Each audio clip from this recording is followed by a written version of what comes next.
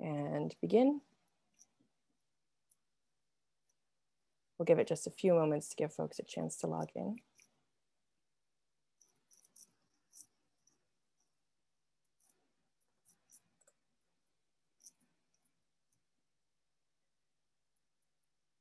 All right. Good evening and welcome to our live online author event with Greenlight Bookstore. I'm Jessica from Greenlight and we are thrilled to host tonight's event with Hermione Lee, author of the new biography, Tom Stoppard, A Life, in conversation with none other than Tom Stoppard himself. Before we begin, I just want to say a huge thanks to the team at Knopf and everyone else who contributed to bringing this event together, and to all of you for showing up. Though we're not able to host events in our store spaces, our community of authors and readers is still here. We're grateful for your support and for the chance to make space for conversation and connection. Now, a couple of housekeeping things. In our Zoom webinar tonight, you can see and hear the speakers, but they can't see and hear you. You can see a count of fellow attendees at the top of your Zoom screen if you're curious. There are a couple different ways you can interact with the authors and with each other throughout tonight's event, which we do encourage. The first is the chat, which you can find by clicking on the icon that looks like a speech balloon. You're welcome to post your comments and thoughts in the chat. It's a great way to show your appreciation for the authors and interact with fellow attendees. Just make sure you're set to panelists and attendees so everyone can see your comments.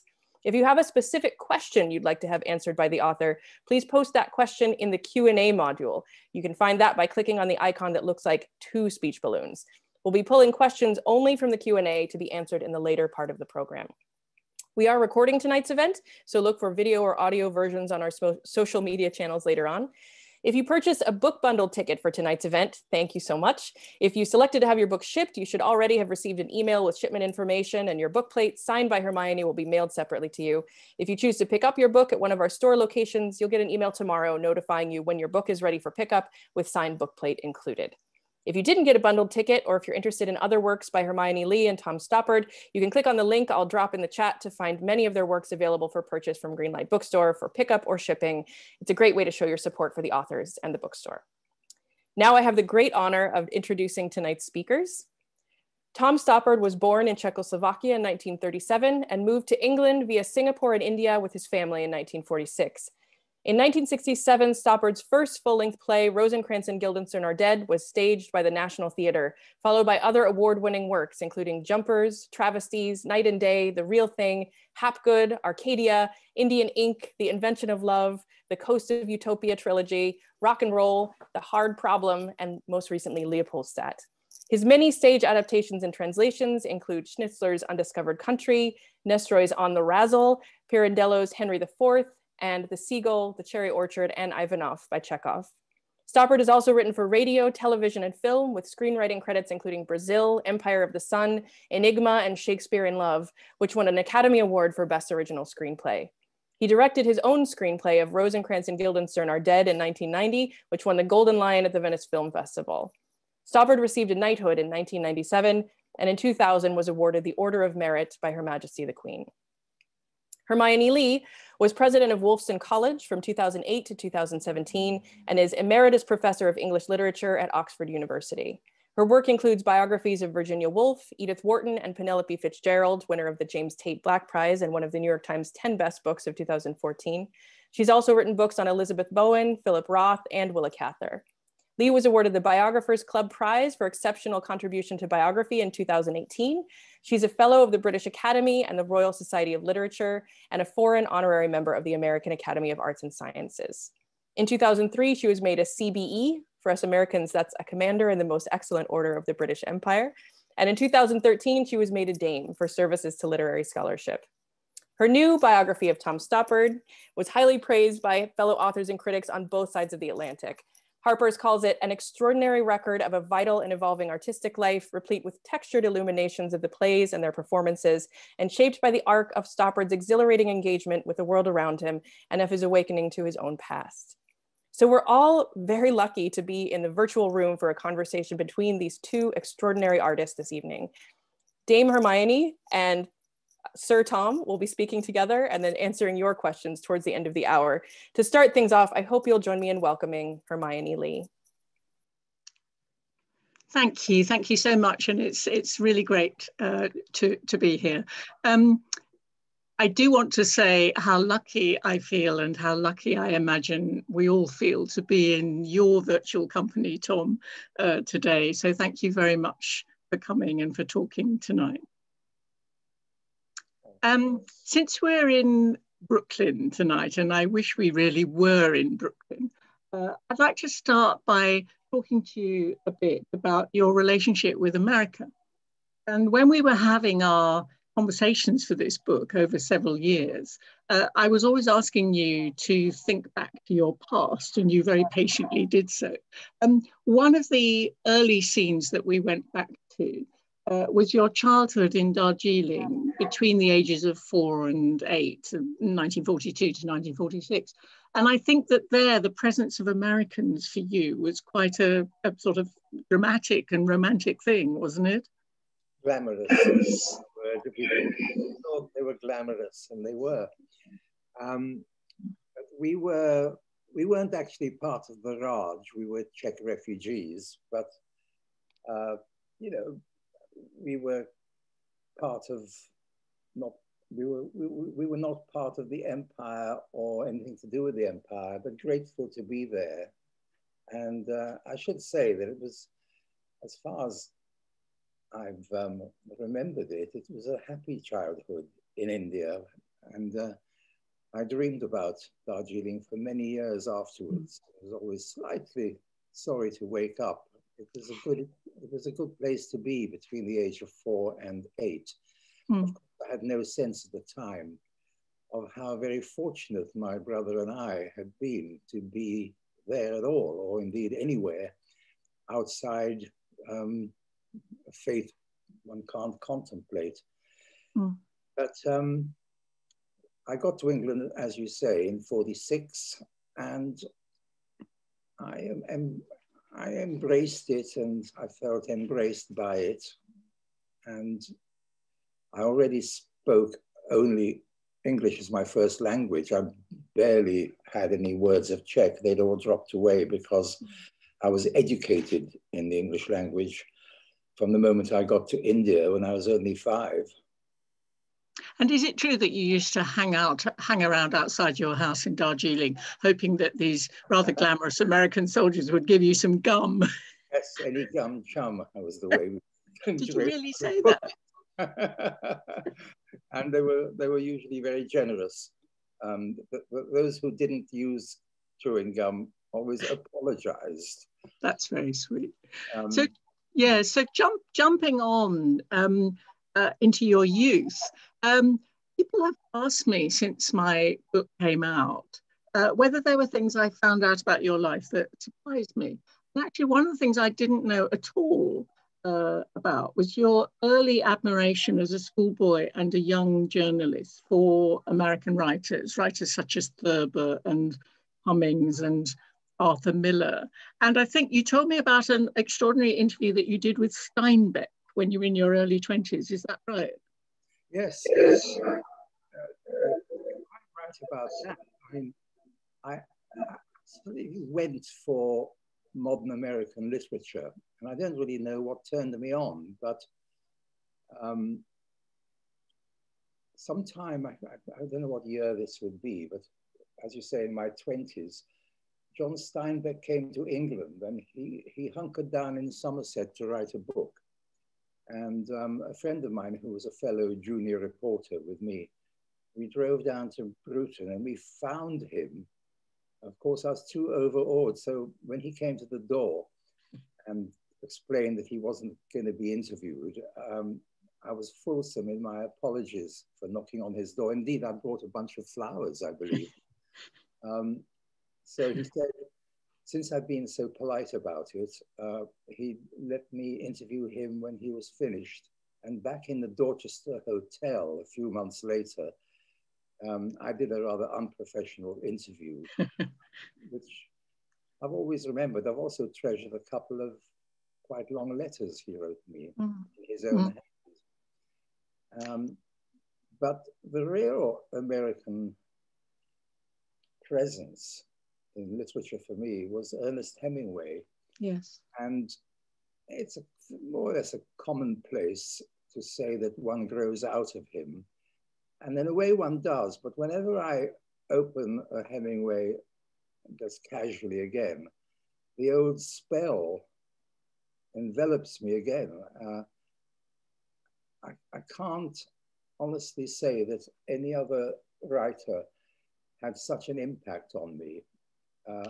But I'll just add, as writing, I would say the same, but in a different way, about Evil in War, Elizabeth II. That's so interesting. I think people would be surprised to hear that about you and Hemingway, because it's not the first person that would come to mind. And do you think it was something to do with the sort of the way in which there's a lot of emotion, but it's kept under control, it's kept back, it's kept in reserve in the writing? Could it be something to do with that? Well, that's what they say. Withheld information. Yes. But his subject matter was very often dramatic. And when it wasn't exactly dramatic, a story like Hills Like White Elephants, it hit the spot for me. I would say that the volume which came out titled The Fifth Column and the First 49 Stories would have to be one of my desert island books. Fifth Column, as Hermione knows, gentlemen and ladies, it was a play written by Hemingway, which is never revived as far as I know. There are examples of extraordinary and exceptional writers who somehow don't quite get it right when they step outside what they mostly do. So Hemingway's plays is not particularly good. It's all right. But Hemingway as a prose stylist, and I dare say even as some kind of exemplar of how to live, you know, his life being almost entirely unlike mine, but I had to put the almost in because I have been fishing for trout since childhood. Very And good. Yes. big thing with him. And Eliot too. T.S. Eliot was a huge influence on you in the early days, wasn't he? Yes, but again, it was, how do I put this? I never really kept up properly after 1930, probably. 1922 was a huge year for me, though I didn't know it. It was The Wasteland. It was Ulysses. It was Proust. And there were other extraordinary things happening. And it struck me much, much later that I hadn't understood how recent all that was. I discovered all this maybe 30 years after these things had been published. Yeah, probably. I was 23 in 1960. So certainly looking back now from this vantage point, looking back 35 years is much more, it's a much shorter period. We all know how time shrinks as you get older. Yes, indeed.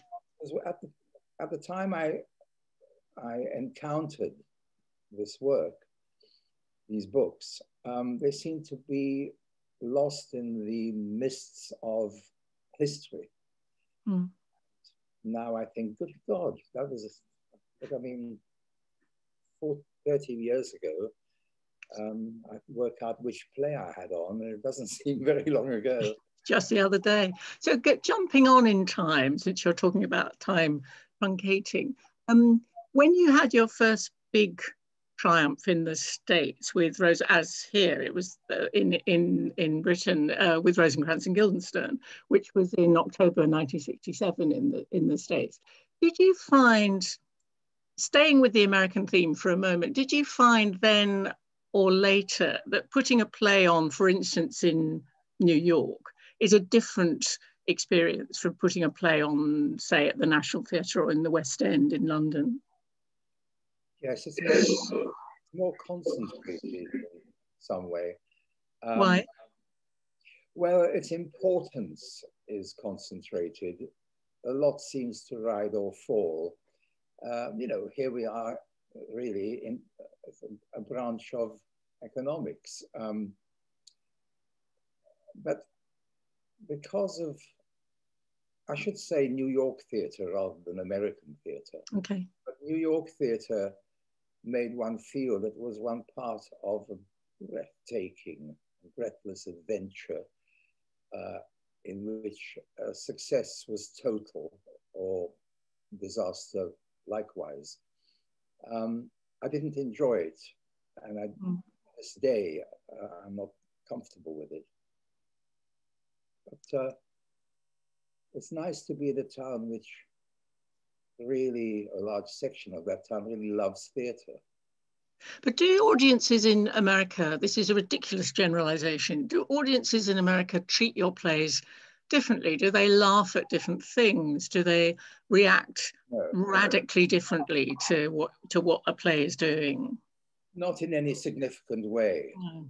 Not in a significant way. Of course, there are parochial and local references which escape them as American plays escape us, just in one place or another during the course of the play.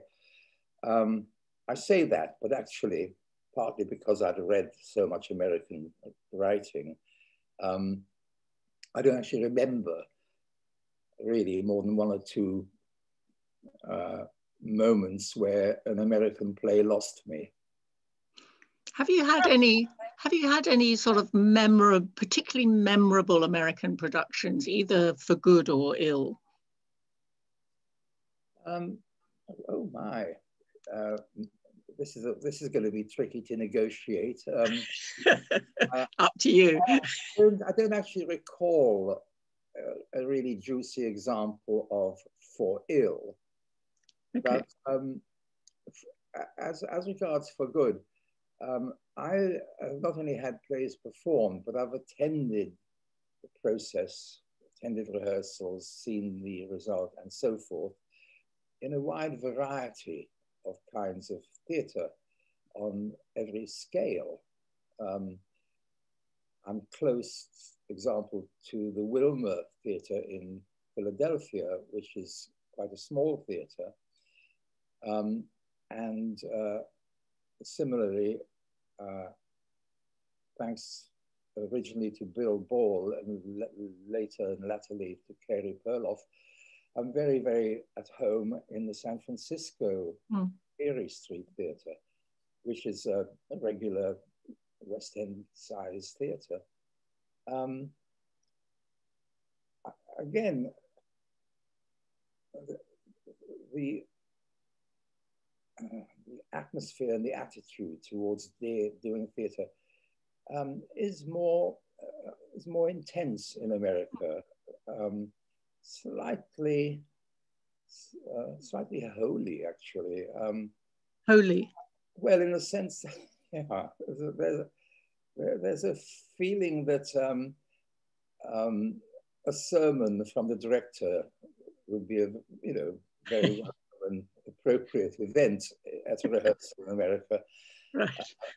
A sermon which brings in, the tradition and where we are, and so forth. Everything is. I wish I could reach for the exact word. It's not a piety, but there's an utter sincerity about it. Yes. And maybe in England we just think, oh, let's just get on with it, Yes. I've said this before. I remember, so I'm repeating myself, but I'll make it brief. I was in rehearsal in New York with some kind of serious play, and the rehearsals were a bit like a party. But I had a friend rehearsing in the same building in a thriller, And it really struck me when I went to visit that in the thriller rehearsal, you would have thought they were doing Murder in the Cathedral. And in my rehearsal, you'd have thought the rehearsals hadn't started yet. That's wonderful. You did a famous production of The Real Thing with which was directed by Mike Nichols, and I noticed there's a new, I haven't seen it yet, but there's a new biography of Mike Nichols has just come out, and I wondered if you recalled what that experience was like working with him, because I know he became a very good friend of yours. He was a wonderful, wonderful man.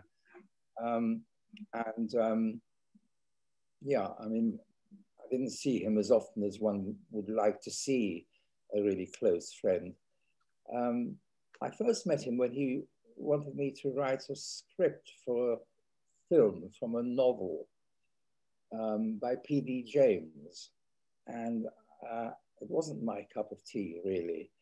But he showed up at my house to chat. And just being in his presence, I'm sure he knew what he was doing, but by the time he'd been around the house for an hour, one would have done anything to work with him, which I then did. Mm. It didn't help, but it was great to know him. You tell a funny story about one of your experiences of working with him in the rehearsals for The Real Thing. I think it was the first rehearsal, and he turned to you and asked you what you thought of what was going on, and you said perhaps this bit could be taken rather slowly, quite slowly, and he said yes, or very, very fast. Yes, you don't quite do it justice, because what you said was, well, there's nothing really I want to say about this scene, except that it's necessary that it be done, in a very leisurely, well-placed, slowish kind of pace. And he said, yes, yes, quite agree, or very, very quickly. And yeah, that was his way.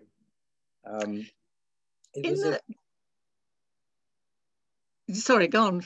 You were going to finish it. Say that, it was a very good production. Mm. The whole experience of working with him and being in Boston for opening out of town and all that kind of thing. It was fun. It was just fun to be in his radius.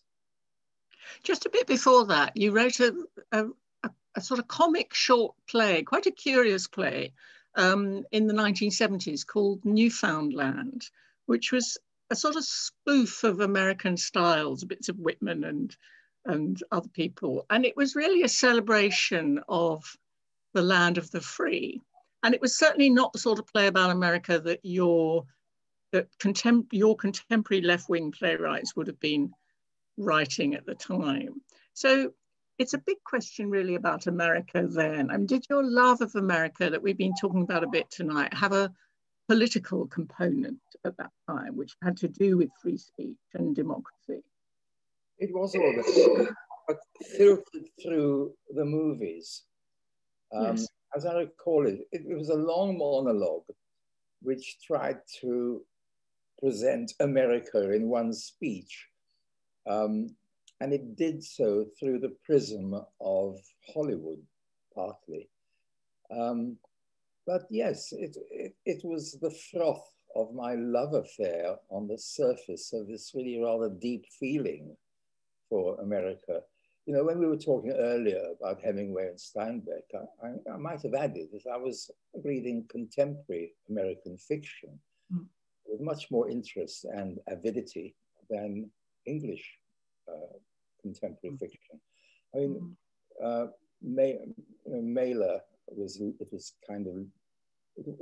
early modern Mailer, but I kept with him for quite a long way until he was writing very, very long books, which didn't get to me. But yeah, Updike, Roth, and so on.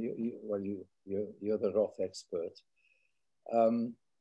I was in a restaurant in Bristol when I was in a newspaper there, and there was a reporter on the paper who I felt was well above me in intelligence and style. He wore a bow tie, by the way, and and he asked me if I'd ever come across The Catcher in the Rye, and I'd never heard of it at that point. That you know, for anybody who was kind of reading books in the 1950s as they came off the press, The Catcher in the Rye was a huge moment. And we might have mentioned when we were speaking about the earlier generations, we should have mentioned Fitzgerald, of course. Yes. So yes, despite the fact that you know, I kind of had my minor passion and for British writers generally, but Evelyn Waugh in particular. American writers appealed to me. They got under my guard in some way, and it might have been a kind of knock-on effect from any gum chum, you know. I wondered. Yeah. I'm going to jump us about 50 years on to think about the present. One of the heartbreaking aspects of the pandemic has been the closure of theatres and the effect of that on the whole theatrical profession. Your play, Leopoldstadt, went dark in London on the 14th of March, 2020, which is getting on for a year ago now. Do you see any hope of its return in the UK or of its being put on in the States? Well, there is every intention for the play to return when theatre reopens, or not just reopens. I don't think it's going to come back while we have socially distanced audiences and all that, but probably when we have vaccination passports and that kind of thing. There's every intention to bring the play back and also to bring it to New York. So I've been saying that, and I've been told so for quite a long time now. One's first hopes were that it might be back in a rehearsal a month from now. Yes. That's not going to happen, but it might be in rehearsal in August, for example. Well, that's a very exciting thing to think about. So for people who haven't managed to see it or read it, Leopoldstadt tells the story of a Jewish Viennese family through the late 19th to the mid 20th century, with their historical intermarriage and assimilation in Vienna, whose lives are destroyed by the Third Reich and the Holocaust. It's a deeply moving play, and it has a strong bearing on your own life. It's been received as your most autobiographical play till now. Why has that happened now? Why did you write it in these last few years, do you think? Well, gosh, it's autobiographical up to a point, but the last part of the play is much more truly autobiographical. You know, there's a young man who came to Britain, and his name was changed and turned into an English schoolboy, and then into an English young man, and so on. Why now? Well, I'm glad it was now, because I didn't know how long I was supposed to put it off. I never seriously got into even thinking about writing such a play. I had thought about writing a play which might have been a kind of biographical play about the life I might have had if my mother had taken us back to Czechoslovakia after the war. But subsequent to that, a play called Rock and Roll, which has been done here and there in America, was very much a play of the late 60s and onward, about Charter 77, yes. about Czechoslovakian modern history. And there was quite a lot of overlap with my thinking. Again, the young man in there did not have my life, and I didn't have his, but we shared a lot of opinions. But it's taken you in your life a very long time to write, if not directly autobiographically, then to a degree autobiographically, about the history, the Jewish history that to an extent you didn't know about for quite a long time in your life. Of course, you knew that your father was Jewish, but your mother didn't talk about her past, was very anxious that you and your brother should be completely assimilated, didn't speak Czech, didn't tell you for a very long time, until you actually found out from a cousin that members of her family, members of your family, had been killed in the Holocaust. And it's that slow drive that obviously led towards Leopoldstadt. But I still ask myself, even after having written your biography, you know, why that took so many decades to germinate into a play. Well, yes, what could it be? By that time, I'd been written about quite a lot. Mm. And very often, one could almost say usually, my ignorance of being Jewish was exaggerated. I mean, I read something just the other day where they said that I didn't know my mother was Jewish. Well, of course I did. It's just that because of my temperament, perhaps, I just went along with my mother's obvious desire not to live in the past. Not merely not live in it, but not, so as it were, bring it back with her. And very occasionally we'd talk about this, and she'd be perfectly upfront about really just moving on with her life.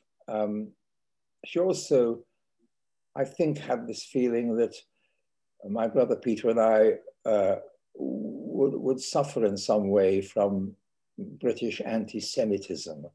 We never did. I'm pretty sure I can say that I never encountered anything like that. But that's partly because I no longer had my Jewish name. I didn't think of myself as Jewish in any important way. And perhaps that puts up some kind of filter for any comment which might have come at you. But there was a feeling, I'm actually not quite answering your question. There was a feeling that I felt I was sort of somehow too self-satisfied. I used to refer to my charmed life, and by God, it was a charmed life in a certain sense. But I never really made reference to my charmed life with proper humility. It was always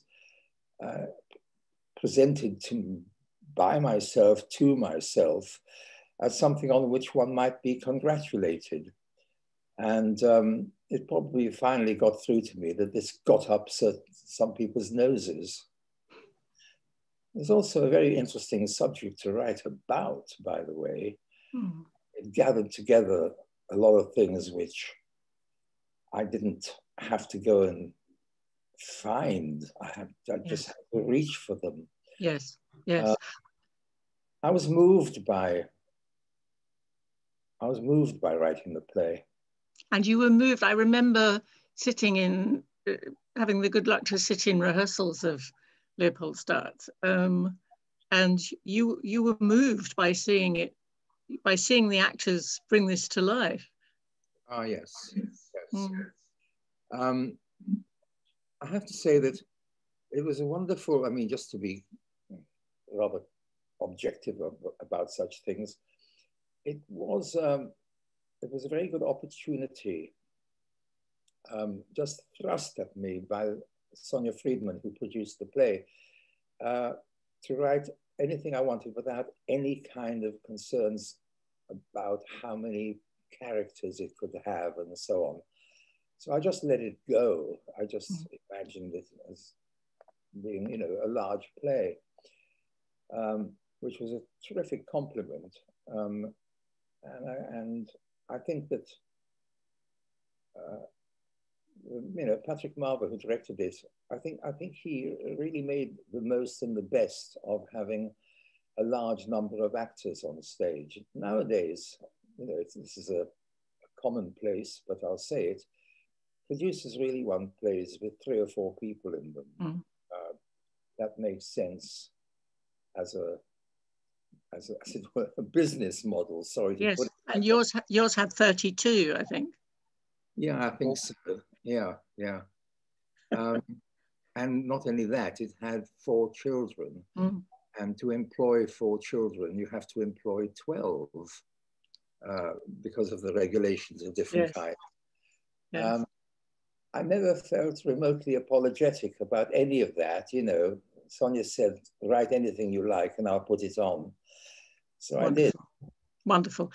There's something I've been wanting to ask you for a long time, so this seems like a good opportunity to ask it. And I think the answer is going to be no, but I'll go ahead anyway. It did strike me that the fact that I spent several years having long conversations with you about your past and asking you questions about your past, and during the course of which you gave me to read some very gripping and important materials, like the letters you had written to your mother every week for many decades, from about the 1940s till the year of her death in 1996, and that you must have been thinking again a bit about those letters in order to find them and let me have them. I sometimes used to ask myself whether the business that someone was in the world excavating your past while you were going about your life and going about your business, did that have the slightest effect on the evolution of a play about family history, or am I barking completely up the wrong tree? Well, it didn't cross my mind. I mean, our relationship over the 5 years, was it? Something like that. Our relationship is actually based on the Stockholm syndrome. I ended up feeling sorry for you, although you kidnapped me. Well, that's very funny. Exactly, but the fact is that you won't probably even remember this, but 5 years ago, I thought, you know, well, good luck. You know, I'm not going to help here. I mean, I'll thank you for doing it, but you're on your own, and so on. And I had this, I think it was a carrier bag full of letters I'd written to my mother from childhood on. I didn't even know that she'd kept them all. Then there came a certain point where I just changed my whole attitude towards the book and towards, you know, my life being turned over. I just thought, oh, to hell with it. Yes, I got the feeling you weren't particularly at ease with it in the early stages, and I suppose we never really talked about this because it wouldn't have been, you know, on the table to talk about. But I did get the feeling that, yeah, that about halfway through you decided, oh well, it's going to happen, so I might as well, you know, not mind about it. But was it disconcerting to feel that someone was busy excavating your life in those years? Did you? Not while it was. I don't know, you know, how much dirty linen people actually want. The fact of the matter is that although by agreement between us, I read the typescript to see if there were any factual errors, and there were very, very few as far as I recall. In some way, I must have a talk with some neurobiologist one day. In some way, I didn't actually, the book didn't enter my brain. I was just doing this technical job of seeing if there was something there which was untrue. And then when I'd done that, there was a long pause, and then the book appeared actually as a proper book with my picture on it and everything. And it's a few months now since it was published, and I still haven't read it, because every time I open it to look at something or browse for a moment, that old feeling of, oh my God, you know, do I really want to know about it? Yeah. No, of course, folks, it's a very disappointing book if one is going to judge it by skeletons in the closet. I mean, it's not about being furtive about things. Yes, it is. It's about being furtive about things, but it's not about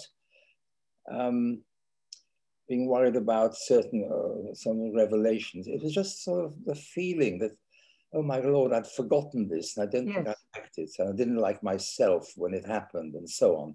There was an interesting example of that when there was a great romance in your early life when you were at Bristol.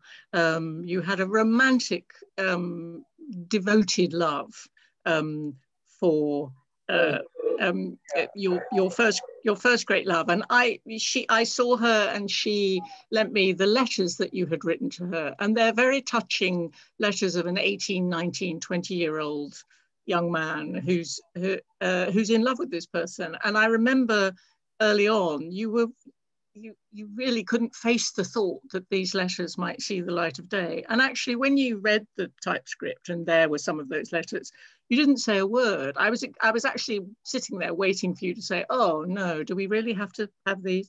And it's as if you had decided it wasn't going to cause you concern anymore. It was almost decided that they wouldn't reach my consciousness, although my vision bit of the cortex was taking them in. Nothing else was.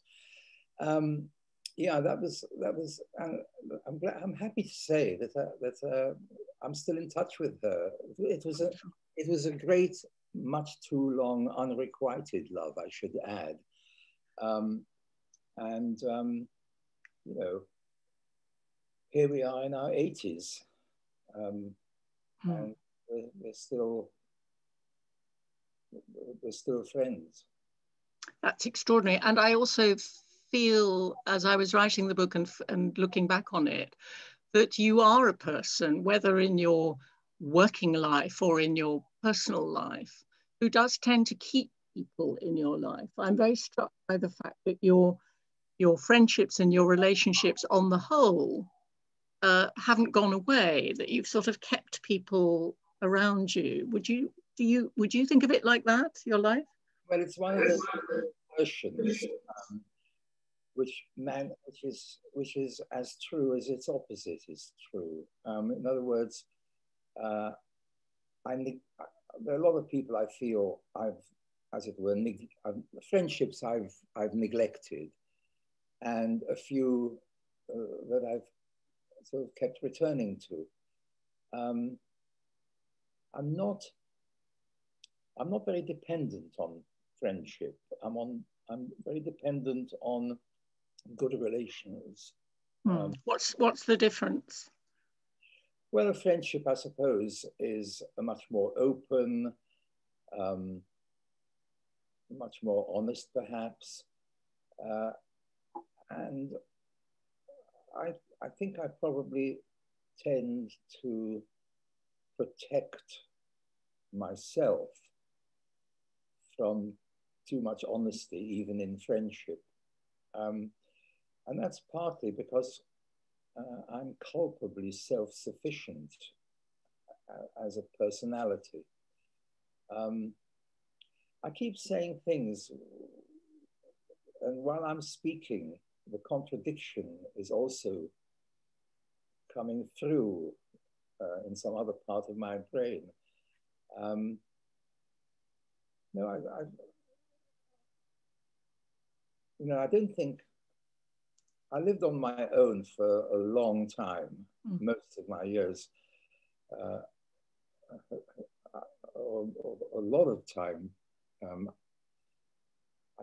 I just lived on my own, and I was never lonely, not for 5 minutes. I think I'm more vulnerable now Sabrina, bless her, went to London for a doctor's appointment the other day, and I felt miserable to be left for 24 hours. It didn't seem quite enough to have thousands of books I could turn to. Yes, or lots of people you could ring up. Yeah. I have, as I speak, I have to say that there are 2 or 3 sort of intellectual friendships where nothing personal much is discussed. Mm. Books are interminably discussed. Yes. I'm going to go to the audience questions in a minute because I see some are lining up, but I just want to pick you up on one thing you said then, which is of course deeply interesting to me because I too have been thinking about this side of your character for some time now. Why is it culpable to be self-sufficient? You said, I'm culpably self-sufficient. It's just a version of self-deprecation to say such things. Though I think I said culpably because there's something slightly antisocial about self-sufficiency. And I know that I perform sociability much more than I generally feel it. While it's going on, I have genuine love for being with people, this person, that person, whoever. No. So I better be accurate. It's something I enjoy. I don't seek, and on the whole tend to fend off. But when I actually find myself, hasn't happened for a year, at a dinner party. On the whole, I think it's great. And then I get home and find I've been performing great enjoyment. Yes. You make yourself sound a bit of a double agent. But let's not, I'm going to go to the audience questions now. I will get you off that hook. Someone called Michael would like to know if you play any musical instruments. By enormous regret, I do not. You played the triangle in the school band in Darjeeling, didn't you? Well, you're very kind to think of that as a musical instrument. I suppose it is. But I'm very envious of people who can sit down and play a piano and so forth. You don't keep a tune, do you? You're not, no. No, I don't keep a tune. It's really quite awful the way I fail to keep a tune. I used to go to the opera quite a lot because Miriam, my wife then, loves opera. And if I were asked whether I'd seen such and such a thing, I could only reply if you describe the set. You also, I remember you went to see Aida in Egypt with her. Yes. And when asked how you enjoyed it, you said, well, it's better than Aida without the pyramids. Oh, did I? You did, that was funny. Okay. However, the next question is also about music. It's from Tom Grokowski, and who wants to know about Dark Side, the radio play Dark Side. He'd read, perhaps in my book, that you were approached about it when the Pink Floyd album came out, but only wrote it years later. He loves this radio play. So a little about how that came into being. Yes, I discovered Pink Floyd through my children, principally William and Ed.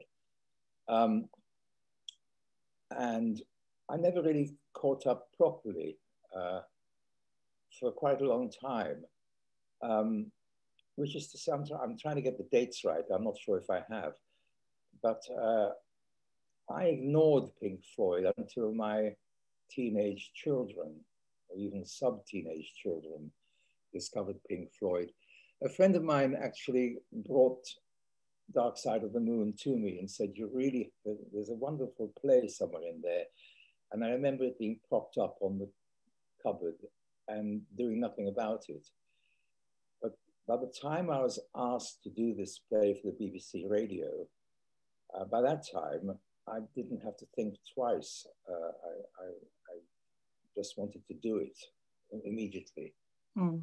It's a very moving play because I think the character of Emily in that play speaks about something which is very important to you, which is the nature of the good and kindness, and how a belief in kindness and kin is essential to living life properly.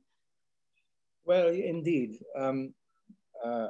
Ages ago, I made a connection between kindred and kind, and this unfortunately doesn't work in translation. I had to kind of stop, as it were, laying this out, because it doesn't work in German or French or Italian.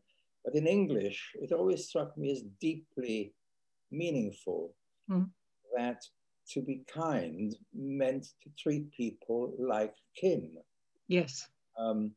Yes. And I've come back to that quite a lot here and there, as you say, in Dark Side as well. But Dark Side, for those who don't know it, incorporates the entire album. The album lasts about 39 minutes. The slot on the radio was 60 minutes. And the actual, and I obviously wasn't going to write over the lyrics, so I was only writing over the instrumental passages. So as far as I recall, there's about 7 minutes of lyrics on the album. And I was just, as it were, making a play to fill the gaps. It's an example of great ingenuity, actually. I just want to jump you on to another question, because there are quite a few coming, and I want to give people a chance.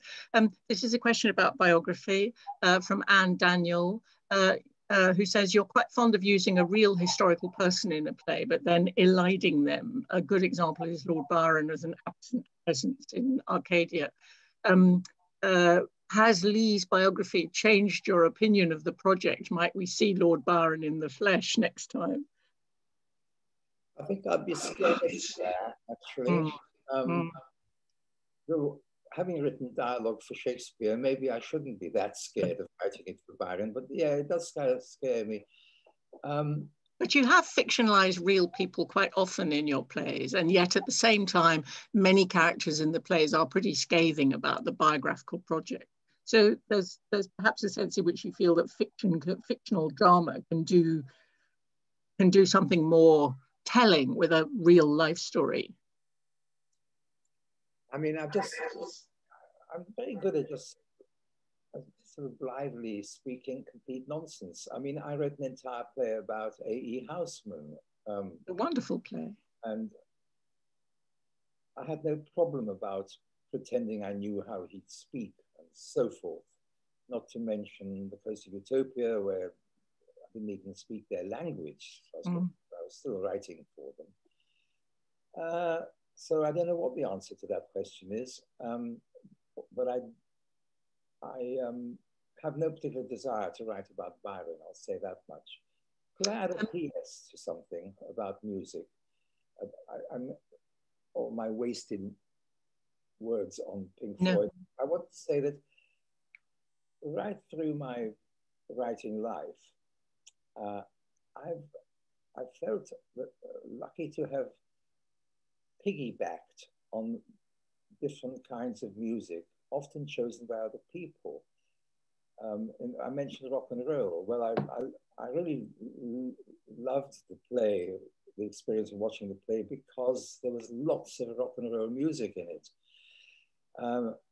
Travesties, the first time, was done with ragtime music, for example. And it's important. It's important that I should understand this about my own work, that I kind of operate sometimes incorporating what I'd call a free ride on the music. It's almost, I always feel, it's almost like cheating, because the music can deliver an emotional impact, which is incredibly difficult to deliver in mere words. That's all I wanted to say. It's very interesting. I have two more questions if I think I have time. Zachary wants to know if you've ever acted yourself. Isn't that what we do? have you ever not acted yourself, but acted, yourself? Oh, whether I've been an actor. Yes, that's a very Stoppardian answer, if I may say so. Sorry. No, I've never wanted to be an actor and couldn't be. But you like actors, don't you? You get on well with them. You like being in the room with them. And I love all that. That takes me on to a question from Lawrence, which is about how you are willing to rewrite and tinker with text years after you originally wrote them. Novelists, he says, rarely do this. So why do you feel able to do this as a playwright? And I've seen this in action when you've been in rehearsal with a classic play like Rosencrantz for its 50th anniversary production, and you've been quite willing to do little tweaks here and there. You know, that's a big question, and you're absolutely right. You know, there's a phrase I've been trotting out for 50 years now, and the phrase is that theatre is not a text, it's an event. And one is always, if one is present, most of the time one is not present, but when one is present, let's say of a revival of a play in London and so forth, when one is present, it's the event one is looking after. And very often one's taste changes. You know, things which I liked decades before, I'm less fond of, if not actually dislike. So I have no, I'm trying to put myself in a good light here. I have no preciousness about the text being sacred in any way at all. And I don't understand why anybody would be. But it's you who wants to make the changes. You don't want other people changing your text. You want to change it yourself. That is true. That is true. Yeah. Do you think you're unusual in this? Do you think that most playwrights come into rehearsals and agree to switch things around or cut things or add things in the kind of flexible way that you do? Do you know how other playwrights work in that way? No, I have no idea, but sometimes it's not even me. I mean, there was a very successful revival of travesties about 5 years ago. And there were some quite significant changes. They weren't radical, but they were, you know, which Patrick Marber, the director, sort of instituted. I think that one of the sides of me is, you know, the Tom who feels that he's already proved his point. So if somebody wants to introduce a different entrance into the play, let's see what it's like. I wouldn't feel that way about the first time a play is being done. When you look back on your whole work, and this has the tone of and is indeed the last question, do you have a favourite play? For different reasons, I probably answer differently. I mentioned rock and roll as being a sort of favourite because I just loved having the gift that was handed to me of just putting in the music I liked. The Invention of Love is a play about a poet who was a very celebrated, brilliant classical scholar, an emender of ancient texts, Houseman. And that absolutely got to the center of me. I mean, I very happily read up to write that play for something like 4 years and was reluctant to stop reading Latin and reading various editors of various Latin poets. I had to force myself to just stop and start writing something, and I enjoyed myself. So it's the memory of the pleasure of the work that has gone into the play, which is part of the affection for the play itself. Yes, I guess so, because I'm trying to not take the question as it were, inviting me to put my plays into batting order. Quite. There's no such thing. No. Well, that's a cricketing metaphor, sorry. No, I think it's terrific to end on a cricketing metaphor in Brooklyn. And I could happily go on for another couple of hours, but I'm afraid we have to stop. So thank you, Tom, hugely for this really interesting conversation. And many thanks to the Greenlight Bookstore for hosting this and making this all run so smoothly. And a personal thanks from me to all the team at Knopf, who are doing and have done such a wonderful job on this book in the States. Thank you all very much for coming too. Thank you. Thanks, Hermione, and thanks, Tom. I just want to say what a pleasure it's been to spend time in your company, and to remind everyone, the link is once again there in the chat if you'd like to look at some of their books, and you can see the recording on Greenlight's website and on our other social media later on. Thank you so much for being with us this evening. Have a good night.